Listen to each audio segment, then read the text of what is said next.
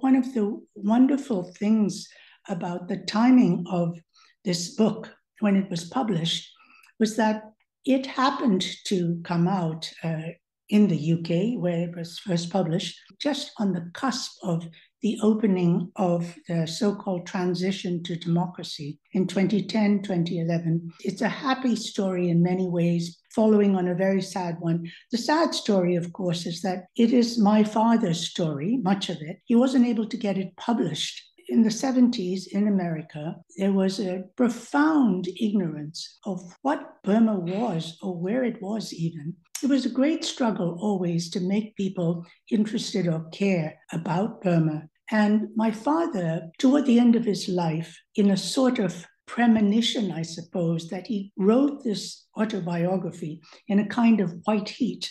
And when he finished it, he did try to get it published, but anyone who knows about publishing even these days will know how much harder it was back then to have to get interest in a book about an obscure country and an obscure resistance. He didn't make a very great effort. I mean, he passed it around to some of his friends in academia and in publishing. This brings me to why it came into my hands, because someone asked me recently, someone from Burma who had just read the book, he wanted to know, why did I write his memoir and why did he write it himself?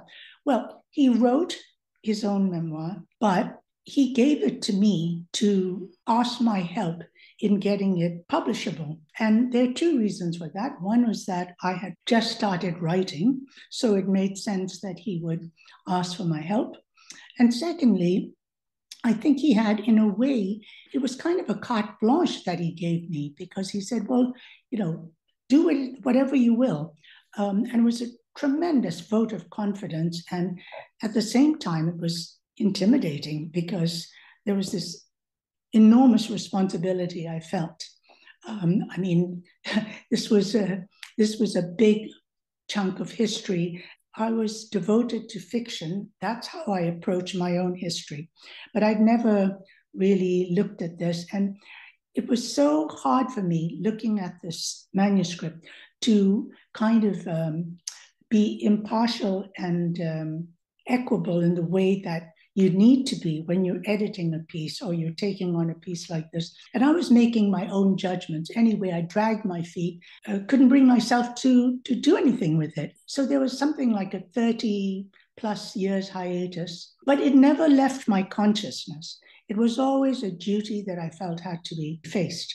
Through a whole series of events, which I describe in the book, I finally got to it a very roundabout day, finished it, and it just happened to coincide, as I say, with the opening up of the country, where I was allowed to return after being also myself in exile for over 30 years.